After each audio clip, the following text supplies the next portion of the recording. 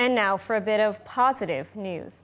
Next week, Israel will mark Jerusalem Day, and a small group of children will celebrate in a very special way by traveling to the Israeli capital to pray at the Western Wall for the hostages held in Gaza and for the soldiers fighting in Israel's war fronts. It's an initiative of Yad Ezra v'Shulamit, an organization which provides hundreds of children a hot meal every day.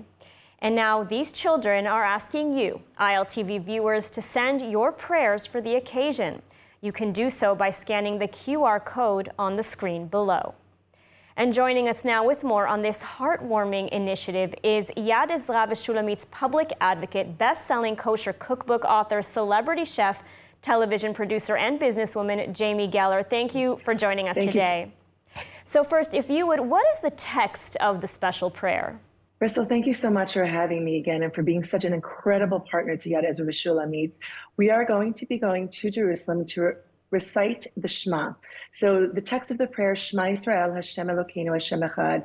Hear, O Israel, the Lord is our God, the Lord is one. It's the proclamation of the oneness of God and that God is everywhere, in our happiest of times and in our darkest of times and everywhere in between.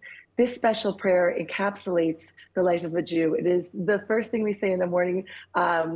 We say the prayer in the morning when we wake up. We say it in the evening before we go to sleep. It is the first thing we teach our children when they are born. And it is the last prayer on our lips before we die. Everyone should live a long and happy life. But it is a proclamation of the oneness and greatness of God, and that we believe in Him and His plan for all of us. And what is the power of the kids' prayer? There is nothing like their pure souls praying, as we said, for the return of our hostages, for the success and safety of our soldiers, and for you. We are asking everyone, please, everyone has been such a partner in feeding these hungry children and feeding the orphans and the Yad Ezra v'Shulamit Children's Centers.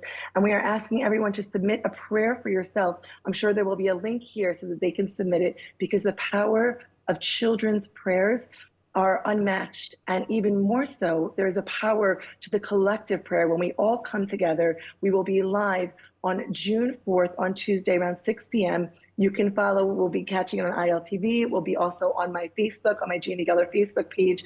Me and together with the children, we will print all of the prayers that you send in, and we will separate them so that we can say all the prayers for you, in addition, of course, to our hostages and soldiers.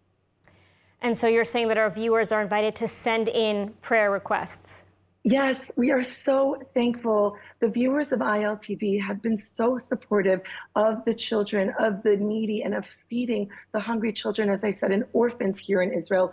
This is our show of appreciation, and you are invited to please submit your prayer requests, and the children and I will say those prayers at the Western Wall on Jerusalem Day. And not only prayer requests, I mean, what can our viewers do to help the prayers of the children actually be realized? Well, first of all, you can join us in prayer. There is a power to the collective prayer when we all gather together and united.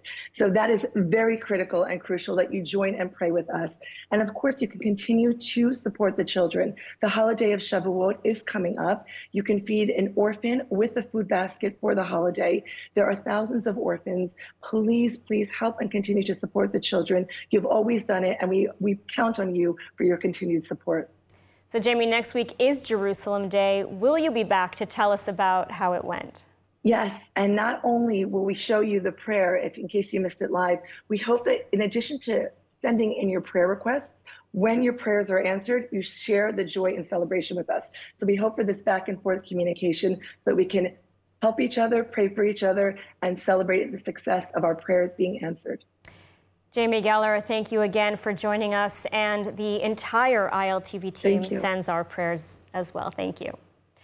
And if you want to send your prayers, remember to scan the QR code on the screen now.